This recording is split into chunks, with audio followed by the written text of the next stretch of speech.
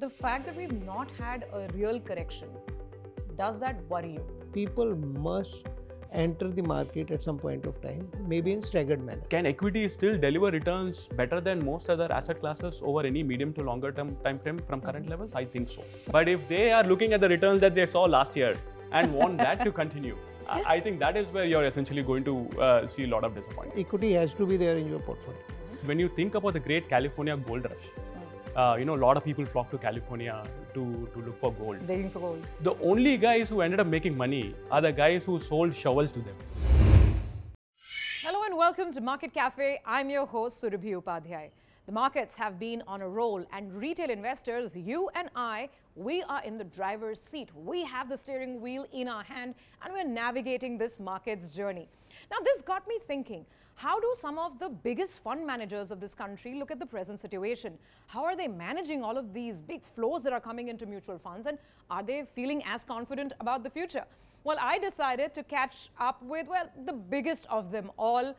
This is a fund house which is managing 9 lakh crore rupees in total assets under management. So I'm sure the men over here, men and women over here, they know a thing or two about the stock market. Let me go and introduce you to two of them. Mr. D.P. Singh, the joint CEO and Deputy MD of SBI Mutual Fund, and Dinesh Balachandran, the head of equity. Lots to talk about. Let's get to it.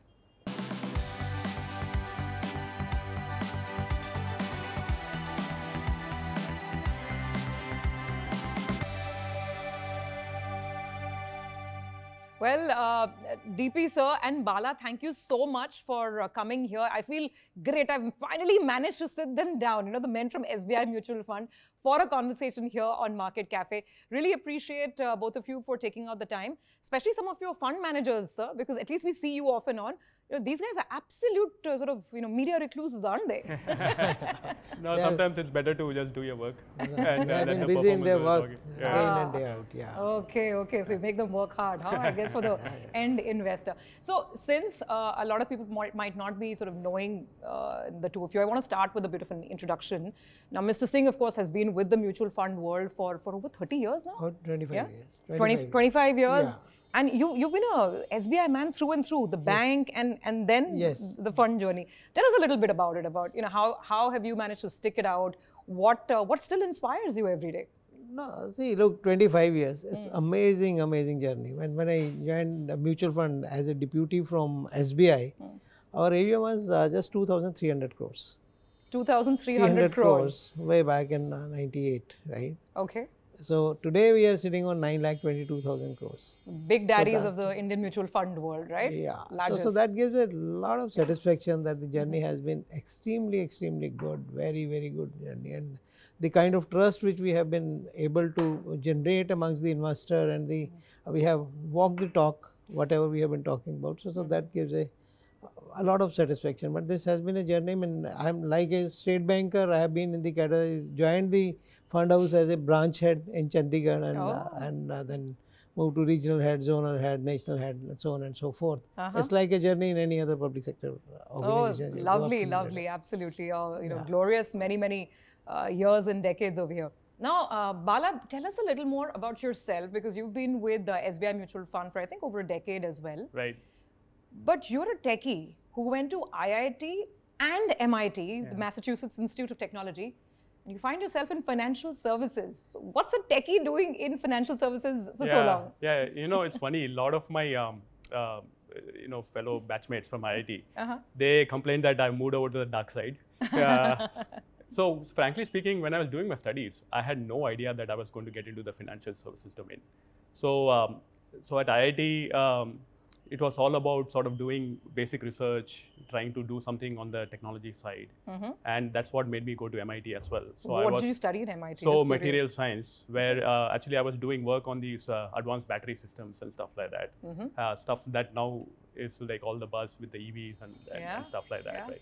So I was actually on my way towards getting a PhD. Now, the nice thing about MIT is it allows you to take classes across various departments. So it's like completely open. You go into any class, you can just sit in and just listen, right? So I just happened to sit in on this class, investing class at MIT Sloan, where they were talking about investing with the various types of investing and stuff like that. And that somehow got me hooked. Because when I think about investing, it feels like a puzzle. It is one where you are essentially trying to solve a puzzle on a regular basis. You never really get the answer because the market keeps sort of confusing you, flummoxing you. But it's like a challenge that you want to embrace, right? Now, research also is very exciting. When I say research, I mean the tech research or the stuff that I was doing otherwise. But the problem there is that the feedback loop tends to be very long. You are working on a research project for multiple years and you have no idea whether you're on the right track or not. In markets, you get a scorecard every day. It's either a slap in your face or standing ovation. So that actually appeared to me as a greater challenge. And so I just sort of took a complete. And then here you are, I think Fidelity and then SBI Mutual Fund. So it's been a great journey for you as well. So the reason I really wanted to have this chat right now is I think we can all do with some direction and some perspective from the likes of you who are managing all of this money that is taking this market higher and higher. So first things first, the fact that we've not had a meaningful correction, right? I mean, correction kya hota hai? Market falls for 1 day, 1.5 days, and then you're back to making fresh highs. The fact that we've not had a real correction, does that worry you, sir? It does, but it doesn't both. Achha. Right? It does because people get confused, people keep on sitting on the sidelines. That worries me more because things are so exciting all across that there is money to make. 1 year ago, 2 years ago, everybody was saying market is very high, market is heated up, but the results and profits are also following. The PEs are still at 18.5% of the future earnings for the year. So people are losing out on that. That worries me. So, but what we want is people must enter the market at some point of time, maybe in staggered manner. That is not happening, and the kind of penetration which we aspire to have is not happening.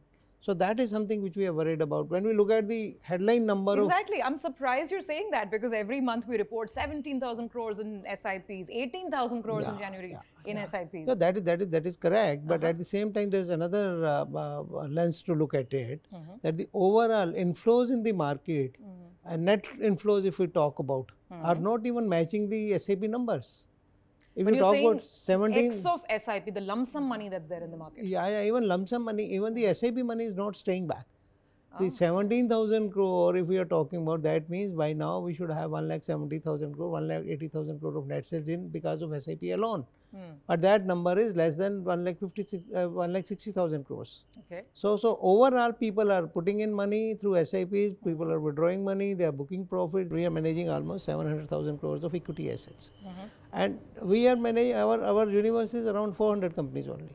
Yeah. So there are so many more companies which we can come in, which our universe can go high. There's a lot of place where we can make money for the investors. No, absolutely. So that's what we are looking for. Absolutely, and we've seen, I mean, this flurry of listings also, a lot of new companies, and from new sectors, drone makers and defense, etc. A lot of new companies are coming in. But Bala, when I ask you the same question, so how do you see it? Like Mr. Singh is saying that there are also redemptions. Maybe it's a healthy sign that people are also partially booking profit and then redeploying. How do you see all this money coming in from a fund manager's perspective? So for me, it's more about expectations. So when you think about it, right, like markets tend to do well in a growing economy over time. From that perspective, the markets making new highs is a natural thing in the sense that as economies grow and profitability also should grow, and hence markets will sort of hit new all-time highs all the time, essentially, right? The problem is in terms of expectations, because the last 3 years have been so fantastic for investors. When you think about long-term expectations from equity markets, it should follow profitability growth. Earnings growth should drive stock returns. Absolutely. And earnings growth should be in line with GDP with a slight multiplier effect. So from a long-term perspective, that is the return expectation that you should have from equities. So what does that translate into? So that will be like in the low to mid-teens range, right? So mid-teens, if you think you actually can do a good job, kind of thing. The last 3 years, the returns have been far north of that. Now, part of it is because the base was so good. Before that, a lot of these stocks essentially didn't do well at all for 5-10 years. And so they have essentially woken up in a hurry, so to speak. My problem is if people are just looking at the returns that they've seen over the last 3 years and expect that to continue going forward, that will be a challenge. But can equity still deliver returns better than most other asset classes over any medium to longer term time frame from current levels? I think so. So from that perspective, we would advise people to stay invested in the equity markets if they are really thinking about it from a longer term perspective. Sure. But if they are looking at the returns that they saw last year and want that to continue, I think that is where you're essentially going to see a lot of disappointment. Well, I guess that's where a little bit of education also comes in. That's where our role comes in, because I think over the years, people know that you can't expect 30%, 35%. I mean, I think 15% CAGR, and I do a couple of personal finance shows as well. So I think people do say that if I get, as you're saying, high teens CAGR, it should be good. But that brings me to another issue. The chase for equity, the gold rush for equity, right? We all have discovered, we as in the retail investors, we've discovered that equity is probably the best asset class for long-term wealth creation. But is that posing a challenge when it comes to hybrid funds, when it comes to investing in debt? Because debt funds anyway, they were given a huge blow, by the powers that be in terms of, the tax issue. So is this a dilemma, sir? It's not a dilemma actually. Here comes the role of education. Here comes the role of people like you to tell me how hybrid works. See, basically what we are trying to tell is today there is a different situation is like this, that when we look at the numbers, if I look at, see, for last 2 years number, 21, 22, 22, 23, even this year the total money which has come into bank deposit is more than 30 lakh crores. And in the same period, the money which has come in mutual funds is less than 4 lakh crores. Okay, so that's around 10-12% of this thing. And when we look at it, the provident funds and pensions, they have got around 8 lakh crores. Small savings have got almost similar amount of money. So that has something where, see, we are looking, because people are talking about equity a lot. We always think that a lot of money is chasing. Where the money which can come into equities is much, much more than what it is coming today. So, but for the hybrid, what you talked about. Because now it is apple to apples, right? There's no tax advantage of parking that money in debt funds, which was a huge advantage earlier. And now that's been taken away. But you look at it in this way, that the people, the first timers, they need to start their journey with the hybrids. That is utmost necessary, because people who are in the lower tax bracket, they can start their journey with the conservative hybrid, because of course there is no tax advantage, but at least 20% is going into equities. That will give kicker. They will definitely over a medium to longer period get better returns than that, though there is no tax advantage. But if you look at the second class of the hybrids, where 35% and above are in equities, maybe 35% in equities, that is the best asset class. Because you still get the tax treatment of equity while you have, investment in other... Not equity, we get the benefit of their three classes now. One is debt, pure debt, where less than 35% in equity, where the marginal rate of tax will be there. There is another asset class where more than 35% or 35% and above are in equity and remaining in debt, that is having indexation benefit still. And the third is equity, which is equity tax. So the second class is the most attractive. Here comes like our multi-asset, multiple asset class funds, multi-asset funds, as well as then comes the balance advantage fund, which are also playing in the debt and equity. So these are the best for the people who are starting their journey now. And second, those who want to conserve their capital over a medium period. They don't want to lose out on anything. The problem is, sir, that the person who's starting out today, maybe in his early 20s, first salary, is screaming micro cap fund. I want a small cap fund, right? That is the anomaly. That is an anomaly, because when see, that is where the role of distribution comes. Because he's looking at the headlines, he's looking at the ticker, and he's like, I must have a small cap fund. That's an issue. That is where our role comes as a responsible manufacturers and media and other people. And see, honestly speaking, AMFI and SEBI is also working a lot on this. They have really worked hard on this. Bala, your thoughts on the whole gold rush for pure equity funds? I think what is really important is each person has to really understand themselves in terms of what kind of investor they are, right? Now, if someone really, and this is real introspection that they should do, if someone truly says that I am investing from a 15, 20 year, 30 year perspective because I'm quite young and I can easily sort of continue investing for the next 30 years, I don't mind any correction that might come in the interim period. And when they say that, they really have to mean it. Because normally what you've seen is that people say that we don't care about interim corrections, but when they come, then they get scared. So this is where you have to do introspection and ask yourself, are you really in it for the next 15, 20, 30 year period? If so, equities is one of the best sort of like compounding machines out there. No doubt about that. So there, then even let's assume with all this gold rush, if someone wants to join it, I have no problems with that. Because what we've seen is that even if someone, for example, if you go back in history, and someone put in money in beginning of 2008, maybe the worst time, because it was just before the great financial crisis that happened, right? Let's assume someone decided to put money in equities on 1st January 2008. If that person didn't do anything and kept the money invested for the last 15 years or so, would have been a they very still would have been person. okay, right? And that is the beauty of equities when you really think about it. But the problem is, let's assume someone put money in 1st January 2008, and when markets saw such a steep correction, did they think about withdrawing money in December 2008? That is the worst problem. That's the problem. That That's is where the the problem. mistake is made. So this is where people have to ask themselves, will I get scared if I see a 20% drawdown? Because but hasn't, sorry, to come in this, but don't you think that's kind of changed after COVID? Because see what's happening in the market today. The moment there is like a 500-point drop or a 1,000-point correction, typically people sort of know that, okay, this is a good time to deploy. Like Mr. Singh is saying, that everybody is waiting for the correction. So maybe to an extent, this is changing and investors have gotten more mature, would you say? No, but the way I think about it is, if you look at the period from 2003 to 2007 end, you had small corrections, but they were short-lived. When you talk about corrections, the key is whether it's short-lived or not. People can easily digest sharp corrections if it's short-lived. The last 3 years, we haven't really seen any deep, long-lasting correction. That is true. Even COVID was a V. COVID, in fact, further solidified the thought process that it will be short-lived. But if you look at the long history, that is not necessarily the case. That's so very true. So this is where people just need to be prepared for that.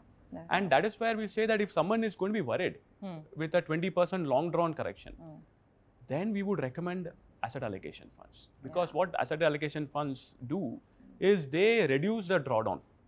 It makes you inherently more comfortable, where you say, okay, there is some capital erosion, but it's not so stark, and I can ride it out. And so for people who are more sensitive to corrections, we would always recommend an asset allocation fund. Within that, as DP sir mentioned, we have a whole gamut of different types of hybrid funds.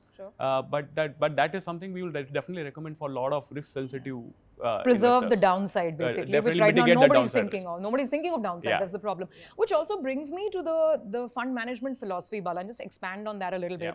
Because, typically fund managers are either growth-oriented or value-oriented.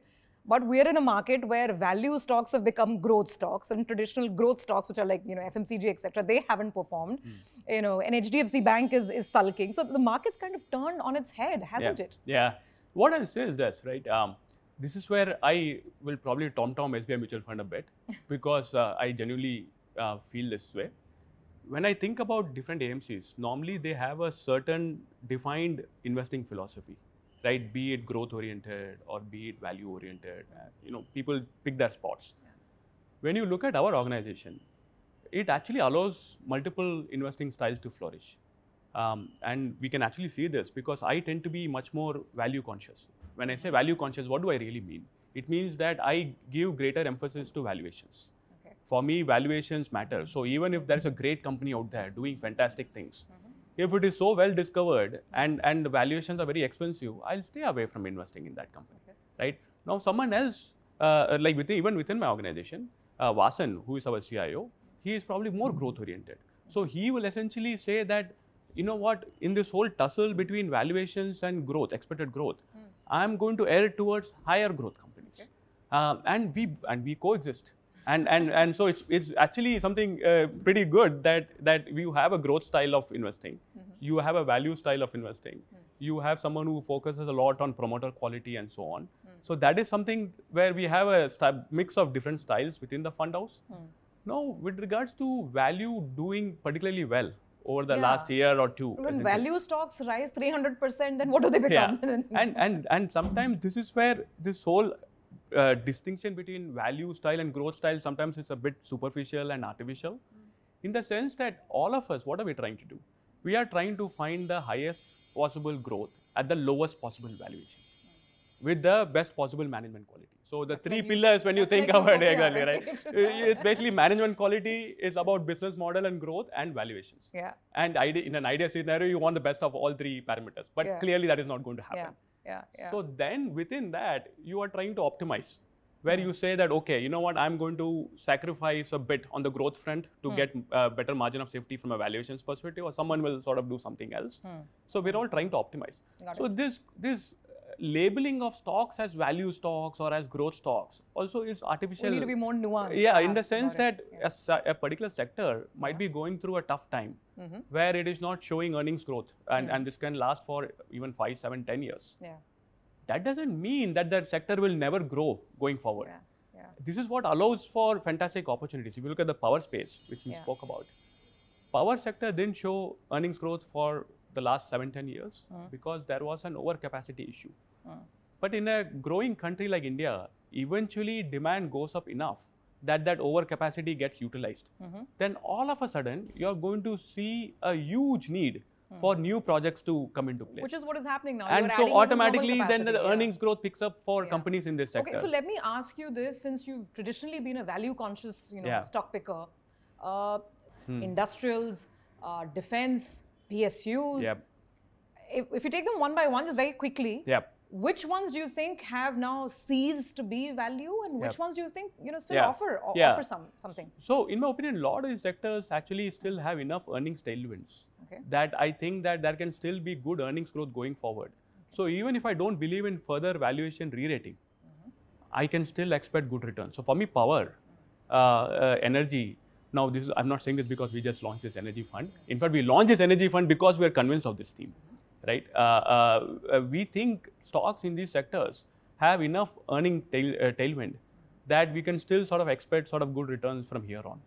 Having said that, frankly speaking, when I think about the defense theme, it's a fantastic theme where you have nice tailwinds in play.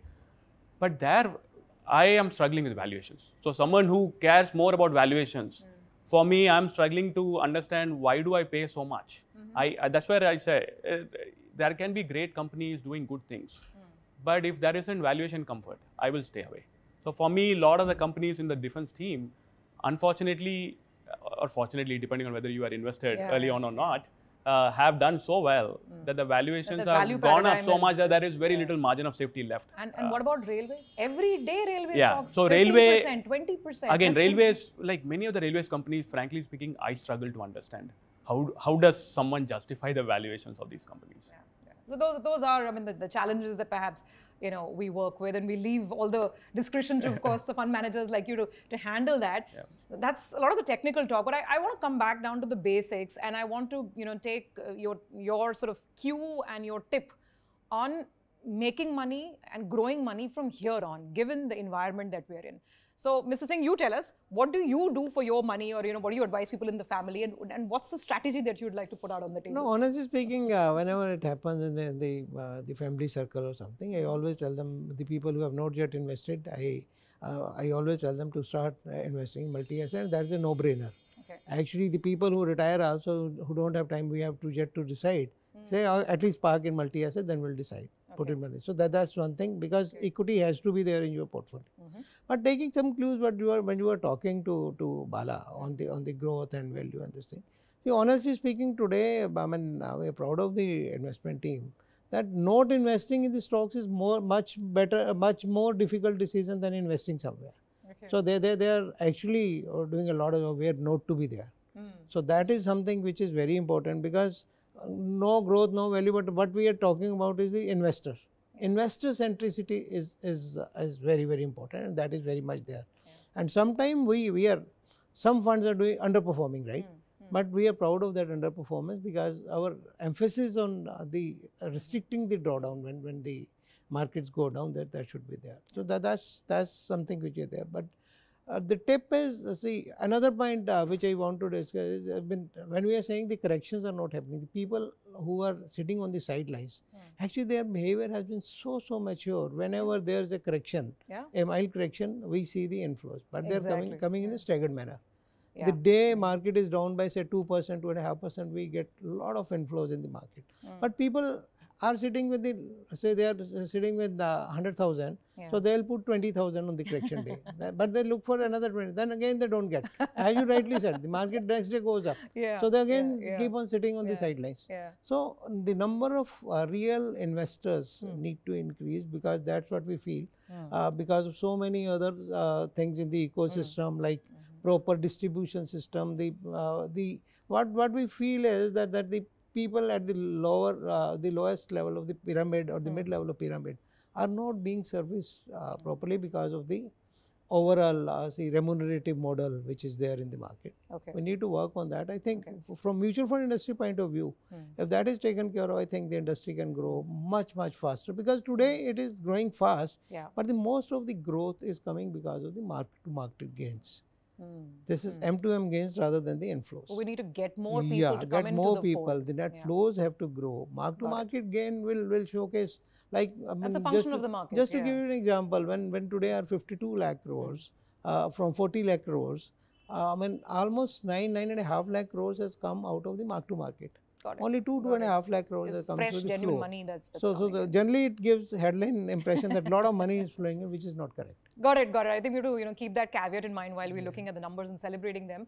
Bala, we're coming down to the last 1 or 2 minutes of the show. So give us a wealth tip, a money tip, maybe a sector tip. And you're a techie, right? You spoke about what you were studying in your science class, and energy transition, the search for a new kind of more powerful batteries. That's really the buzz.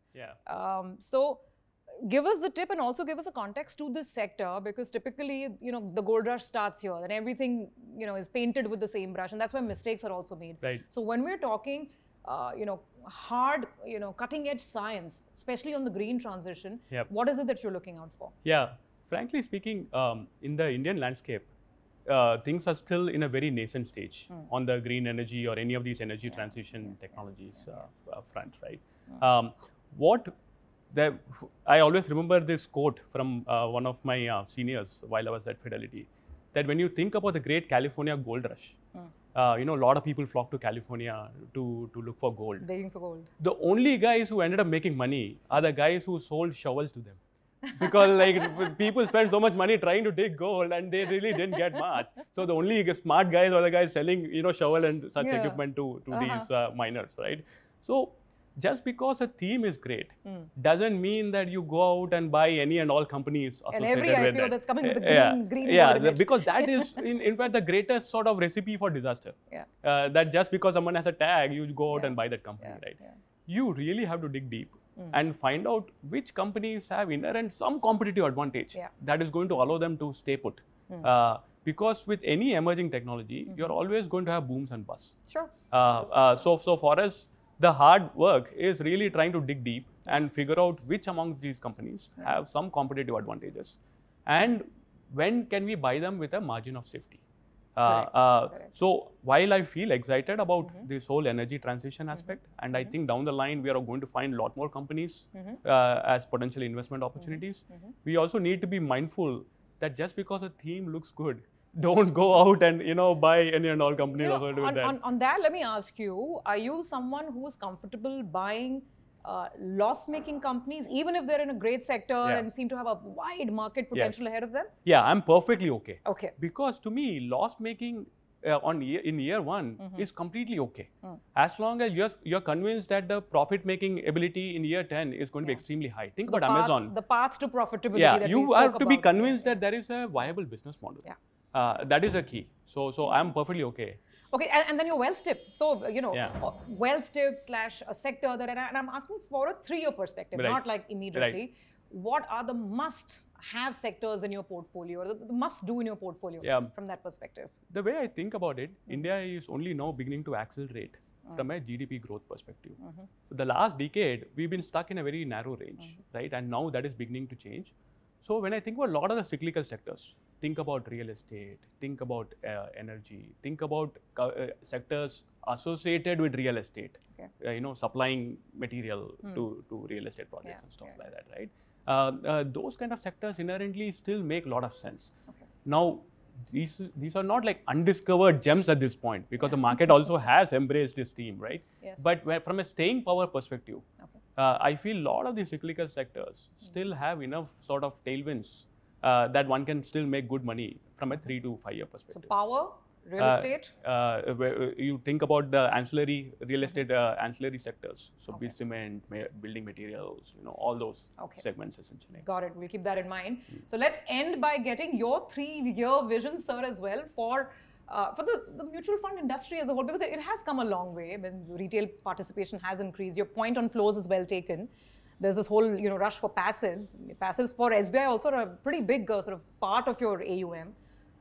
3 years, what can investors look out for from the mutual fund sector?